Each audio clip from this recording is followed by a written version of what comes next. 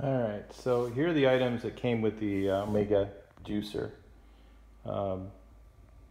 Really, we're talking about it's just a base unit that's like an engine you plug in, and a couple of juicer, one for the containers, one for the juice that comes out, which is this one, and then one for the pulp feeder, this little bin that you can set stuff in and push down the feeder tube.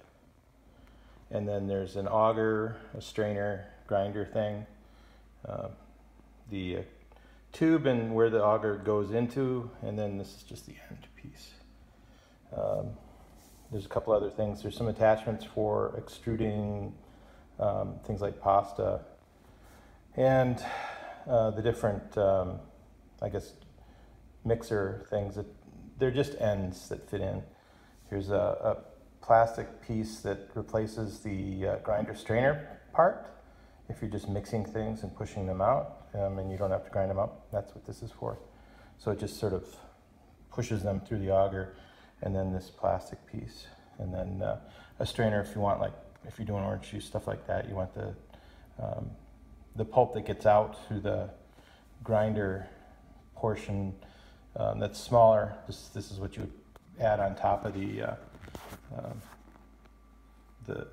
juice container, and then this is the end you would use for extruding. So same as this, except it doesn't have an attachment on the end of it.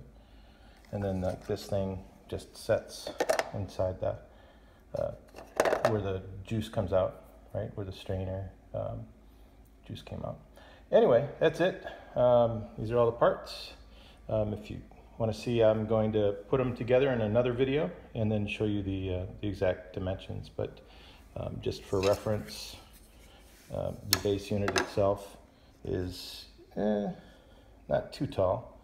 It's like 9 inches tall, and you look, it's about 7 inches wide, and then by itself it's 10 inches deep, and weighs a good 12, 13 pounds, something like that. All right, so I'm going to put it all together in another video, and that's next.